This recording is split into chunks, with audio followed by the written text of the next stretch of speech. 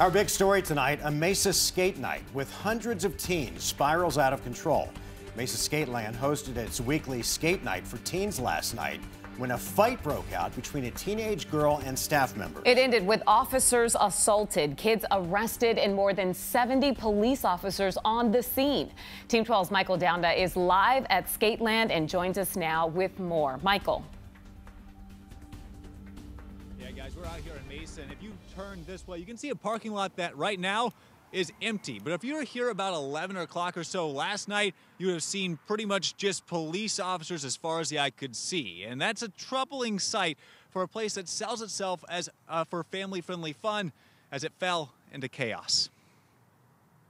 I don't understand why the kids were going 0 to 100 for no reason. The video taken by Maria Singfield Moore shows the chaos. She was out with friends at a packed night at Skateland Mesa when the fights broke out. There were so many people in line, and I just had a feeling something might happen. It all spiraled out of control when, according to a Facebook post from Skateland Mesa, a girl tried to re-enter the rink after leaving.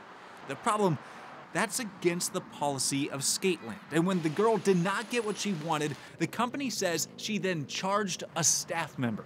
The kids were very aggressive for really no reason. Things would escalate from there. More than 70 members of Mesa PD would respond as multiple fights broke out in the parking lot. Even rocks were thrown at police officers. In which 3 different officers were assaulted to some capacity, whether that was a push. Some rocks were thrown. In all, police say 6 teens were arrested. This parking lot is now empty after a night at the family-friendly business went wrong. Yeah, guys, and thankfully, according to Mesa PD, no one involved here, whether it's the officers or the people just on scene, were seriously hurt. Also, Skateland says they will likely be changing their policy, that if there's a teen here that doesn't have their own skates, well, they'll need a chaperone in order to skate. We're live out here in Mesa. Michael Doudna, 12 News. All right, Michael, thank you.